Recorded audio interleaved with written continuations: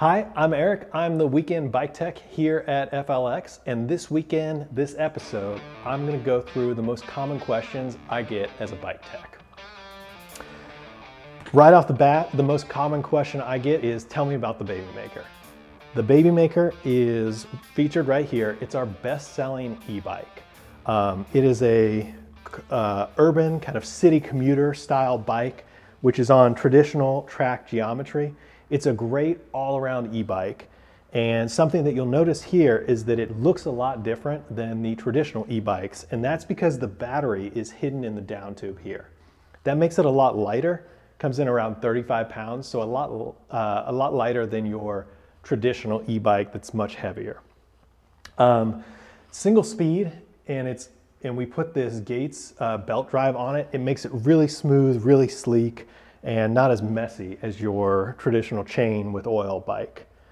On a full charge, under ideal conditions, you can get up to 70 miles. My commute here, and I ride the Babymaker in, is 46 miles round trip. I'm lucky enough to have a charger at work, so I go one way, no problem. It takes me about 1 bar, and then I charge and go back home. Under same thing, ideal conditions, it'll go up to 28 miles an hour. I find that when I'm pedaling casually with maximum pedal assist, I'm in the range of 22 miles is typically good for what I get. And that's how I like to ride. At this point, I usually stop and will let the customer start asking questions. Another question that I get all the time is, how did you come up with the name Babymaker? So that came from Rob, our founder, and a small team. I think it just came to him one day. Something that I would add is that everybody here seems to really enjoy movies, and there's movie quotes all around. The main electric skateboard is called the Sex Panther. That comes from Anchorman. And then there's a ABC, always be closing, quote in our conference room. Shout out if you have seen Glengarry Glen Ross. I feel like at this point that might be a bit of an older reference. One of my goals here as the weekend bike tech that is going to start making this video series is to have a coffee sponsor, which we don't have right now. But as they say, coffee is for closers. Another question that I get a lot is, can you please explain PAS or pedal assist levels? The Babymaker comes out of the box with a 1 to 5 level system. So 1 is the least pedal assist, 5 is the most, is kind of how it works. You can click on the display up and down, and it'll toggle in real time while you're pedaling between the different levels. PAS 5 or PAS 4, so the max or almost the max, is where I tend to ride it, especially on my commute. A PAS 5 comfortably takes me to 22 miles an hour. A PAS 4 is up to, for me, 18 miles an hour. Everybody is gonna vary a little bit, but that's kind of a realistic road range. And I find with 1, 2, and 3, I'm just not really in it enough to get an accurate sense of how much it takes me to. Be aware that the PAS levels that you're riding on dramatically change the battery range. So more power, more PAS, so max level 5, you're gonna get less range on that battery. And then conversely, right, if you're running in level 1, so minimum assistance, that's how you're gonna get those huge mileage range. A conversation that I have with new customers all the time is that they want to upgrade and swap out parts. So I've been in the bike industry going on 15 years now, but this is my first dedicated D2C, direct-to-consumer company, and it's been really cool getting to know the customers and the community, as well as how the company functions. One of the big differences is that in a traditional bike shop, I find that most people are grabbing the bike stock out of the shop and giving it a shot, versus we get a lot of customer questions on, can I swap out X part? Something that I always recommend everybody is to ride the bike stock out of the gate and to see what you like, what you don't like. I know that there's a lot of reviews on the saddle or on the handlebars and that kind of stuff, and I would say a lot of the tweaks are personal. It's kind of a personal choice that fits you and fits you on the bike.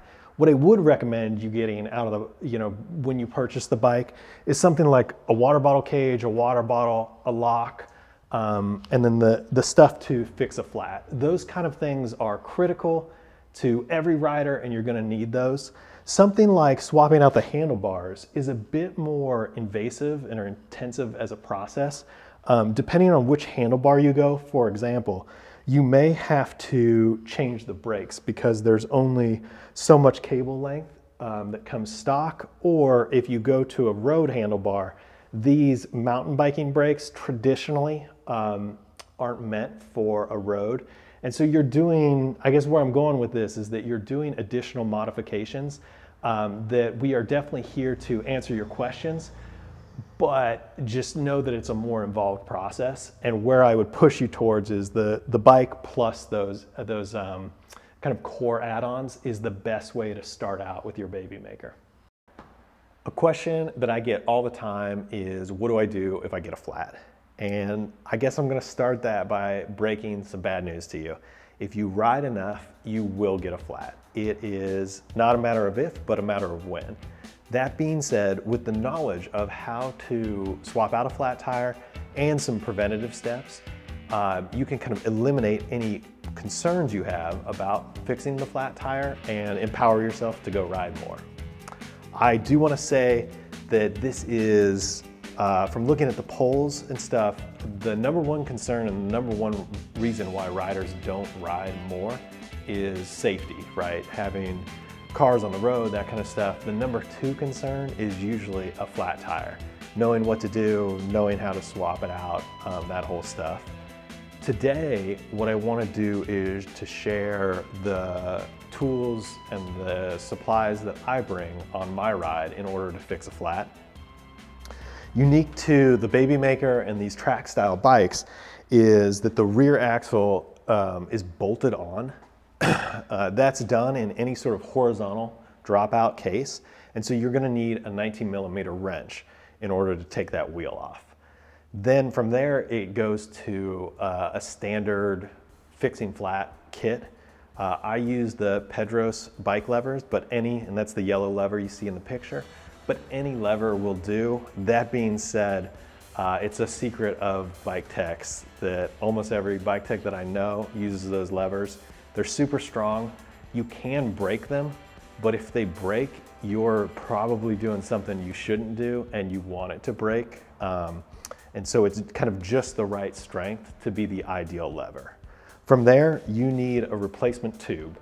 So the tire size of the Babymaker is 700 by 28mm. 700 is a standard road wheel, and then 28mm is the width. When you go to purchase a tube, the tubes will have a range of widths. So sometimes you get one that is a 23 to a 28. It's not uncommon to see a size 28 to 32. As long as that tire range, as 28mm is within the tire range posted, the tire will work. And in a pinch, you can actually use a tube that's either too large or too small. You don't want to do that. You don't want to do that for a long ride, but we're talking like you want to get back home here. Now, if you have the choice, you always go with the smaller tire. So for example, my replacement tube, if you have the choice, you always want to go with the smaller tube. My replacement tube is a 23 to 28. So that's the range, right? So it's on the smaller side as opposed to, for example, the 28 to 32. Another thing that you need to know is that you need a Presta valve. That is specific to the rim type. There's two out there, Presta and Schrader. Presta is the smaller one, and so if you accidentally get a Schrader, it'll be too large of a diameter and the tube won't fit through the rim and you will be out of luck. So make sure you do that. The final piece that I take to change out a tire is a way to reinflate it. I vastly prefer the CO2 canister and valve setup. The disadvantage of that is that you only get one shot. So if you mess it up, you're out of air and out of luck. In that case, a lot of people I know will bring 2 canisters or something like that. So make sure you know how to use it before you take it on the road. The other option is to bring a mini pump with you. It's a bit slower and a bit more labor intensive, but the plus side is that you have as many chances as you have arm strength. Let's talk about sizing. The Babymaker comes in 2 different sizes, and I know from answering a lot of questions is that it's hard to visualize, right, the 2 sizes available. That is a 23-inch and a 19-inch. And so what that translates to, or what we call that, is a small medium or a medium large. Those are our 2 sizes with the Babymaker. They both have the double diamond design, which means they both kind of look taller than a traditional bike. A lot of times this top tube is angled down, and that's not the case with the Babymaker. It's a stylistic choice, and it's one that I really like. That being said, it's something to be aware of when you're looking at sizing. So the critical number to think about, or the critical height to think about, is 5'8". If you're above 5'8", you're going to be in a medium large Babymaker, and if you're below that, you're going to be in a small medium. There is a little bit of play here because the seat is adjustable and you can dial it into the optimal length. So if you're at 5'8" or close to it, you can actually go either way, and it depends on, the choice depends on whether you want a large bike or a small bike. I'm somebody who likes to ride larger bikes. They are a bit more comfortable and a bit more like cruiser style. They hold their line better, versus a smaller bike is a bike that you can steer and maneuver a little bit easier. And so the choice is kind of yours in terms of which direction to go. A thing to note is if we look at the video here, I'm riding, this is a picture of me riding the large bike, and so you can see it's the seat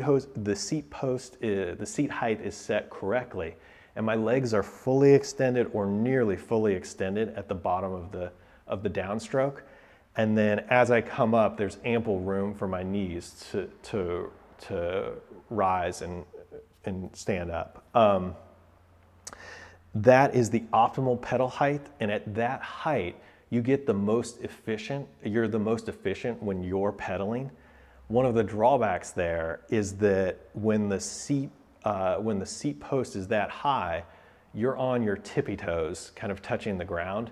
And I know a lot of new riders don't like to do that. It is totally fine to back off and lower the seat down a little bit.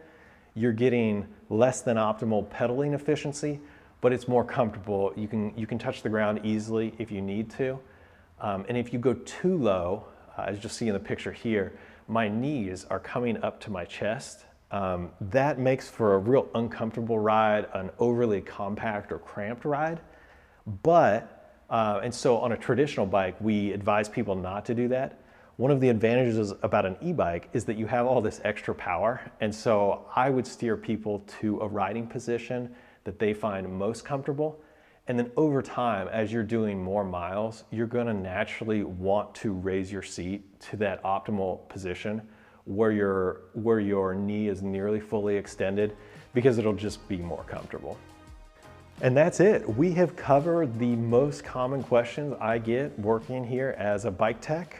If I didn't have a chance to answer your question, leave it in the comments below and maybe we'll answer directly or even make a future video addressing that. Thanks for wrenching with me today.